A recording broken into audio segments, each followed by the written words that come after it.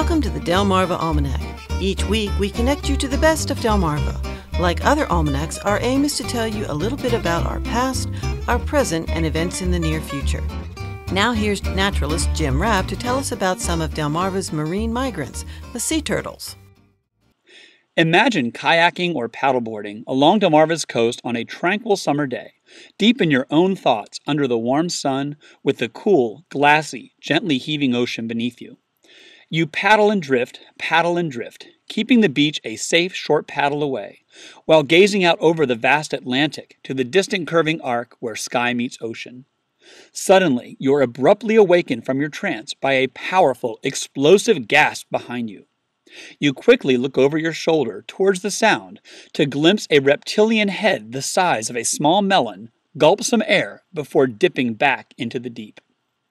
What you've just experienced is one of Delmarva's most ancient marine animals taking a life-sustaining breath. Sea turtles can submerge and stay underwater for more than 45 minutes on just one breath. Some species can stay under for more than 5 hours and dive to more than 1,000 feet. Their large lungs serve as both air storage tanks and buoyancy devices.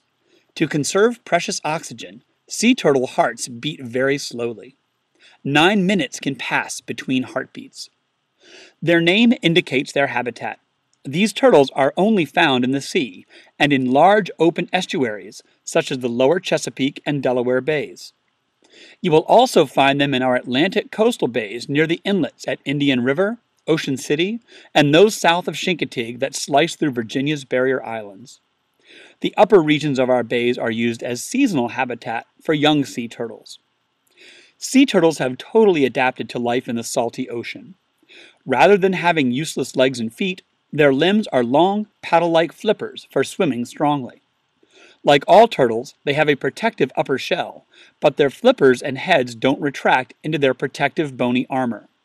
The shell is flat and streamlined for swimming efficiency. Sea turtles need fresh water to survive, but they don't drink the way that other animals do. They get their water from the plants and prey they eat, and they have a special gland near their eyes that rids their bodies of excess salt. Their teary, salty secretions make sea turtles look as if they are crying when on land.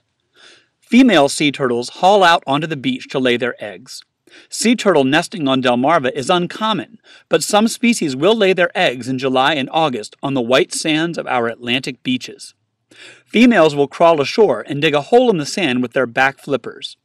They will lay between 70 to 190 eggs, the size and shape of ping-pong balls, cover up the hole, and head back to the sea. The temperature of the sand where the eggs incubate will determine the sex of the baby sea turtles. Above 85 degrees Fahrenheit, the young are mostly male. Below 85 degrees, more females will hatch out.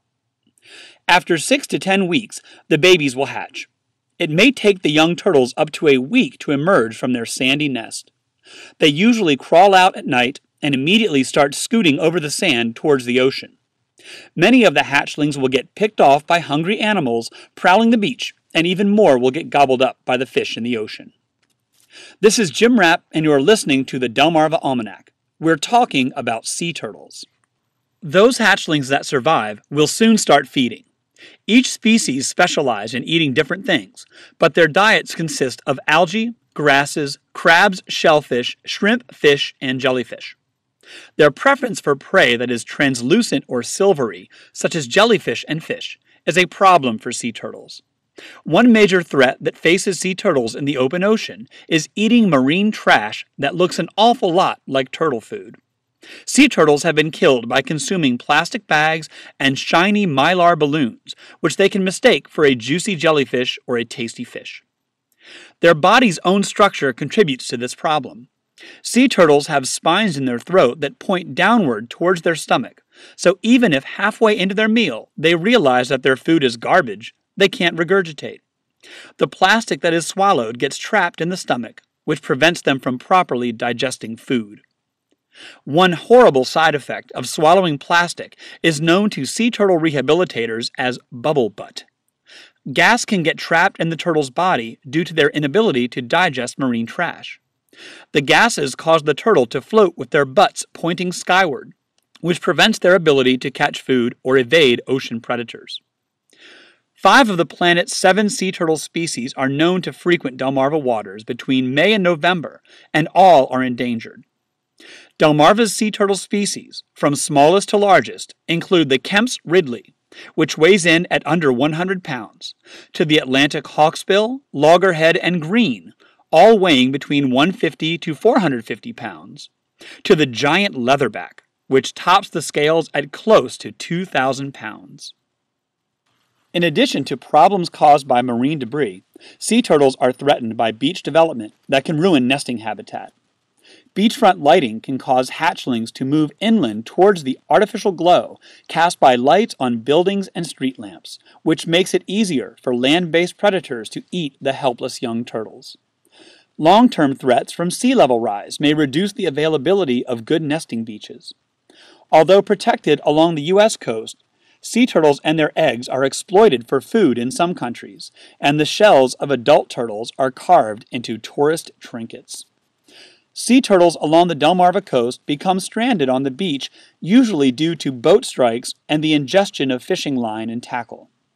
Occasionally, cold-stunned sea turtles are found in the late fall and early winter, when water temperatures drop dramatically to below 50 degrees Fahrenheit. The sudden drop in temperature causes the migrating sea turtle to become immobile. If found on the beach or in the water, they may appear dead, but can be resuscitated by sea turtle rehabilitators and delivered to warmer waters in the south. If you find a stranded sea turtle on Virginia's eastern shore, contact the Virginia Institute of Marine Sciences. In Maryland, contact the Maryland DNR. In Delaware, contact the Marine Education, Research, and Rehabilitation Institute. Contact information can be found on the Delmarva Almanac website. You can also help sea turtles by picking up trash when you visit Delmarva's beaches and coastal areas, and by participating in one of our many coastal cleanup events in the fall. Less marine debris in our ocean and bays equals more happy sea turtles along the Delmarva coast. Well, that's all for this edition of the Delmarva Almanac. We'd like to thank our community partners, the Friends of Delmarva Public Radio, the Community Foundation of the Eastern Shore, and underwriters EatDrinkBuyArt.com for their help in bringing this program to you, our audience. Our theme music was provided by Brightside Studio. This show has been a Moonshell production. Thanks for listening. Until we meet again, may the rhythms and tides of Delmarva bring you good fortune.